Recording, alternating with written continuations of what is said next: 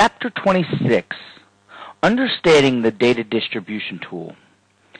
The Data Distribution Tool lets you interactively make new words, customize vocabularies, or custom commands, and make them available to all users on a particular Dragon installation. So, in other words, every person that has created a profile on a particular workstation, you can create a custom vocabulary, a custom list of words, and custom commands, and use the data distribution tool to automatically send those other users your commands, vocabulary, and custom list of words. So let's get into it. The first thing that we want to do is create a data distribution directory. So this is where all of our custom commands, this is where all of our customized list of words, and this is where all of our custom vocabularies are going to go. Now, if you're interested, you need to review chapters 11 for customizing your vocabulary, chapter 16, which is working with multiple vocabularies, and chapter 19, which is managing custom commands, if you need a refresher on how to create any one of those three items. Once you know how to create one of those three items, again, let's get to our creating the distribution directory. What we're going to do is we're going to create a folder on our desktop. This will be our data distribution directory.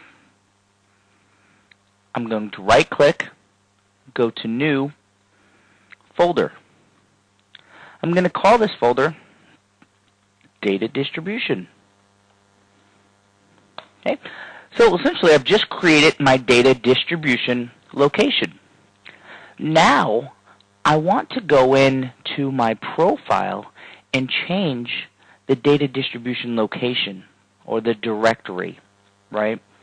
So to do that, I'm going to go to Dragon, Close User, allows it to close all the profiles so that we can access our administrative settings.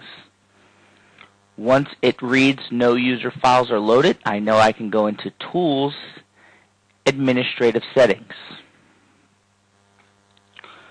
Within our Administrative Settings window, I would go to Miscellaneous, and here we go. Data distribution location. So this is asking, where am I going to find those customized words or those vocabularies or those custom commands? So I'm simply going to point it to the folder I created on my desktop. I'm going to click Change. It gives me a Browse for Folder. I will select Data Distribution and click OK. Now that I've changed the default location for the data distribution, I can click OK. Let me now open up my user profile. We're done with the administrative settings part. So I'm going to go ahead and open up my USB profile. So all I've done really is create a folder called the data distribution. I then went into Tools, Administrative Settings, change the default directory. Now that I've set it up, we're going to use the data distribution tool to push out these words and these macros and these commands to any other user that creates a profile. So the data distribution tool can be found by going to Start,